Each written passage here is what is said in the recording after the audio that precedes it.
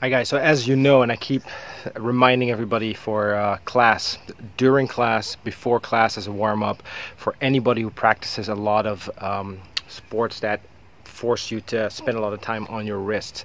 We're not really used to that. Most people aren't. So it's very important that you do some wrist care, especially in the first stages when you get into either animal flow or jiu-jitsu or CrossFit for that matter. Anything that involves angular pressure on the wrist, please make sure you give your wrist some care. And what will follow now is some of the most commonly used wrist mobilizations, easy to do anywhere. So again, do those as a warm-up or between sessions. Spend some time on them, give them some love, and take care of them, and that way they will care for you as well.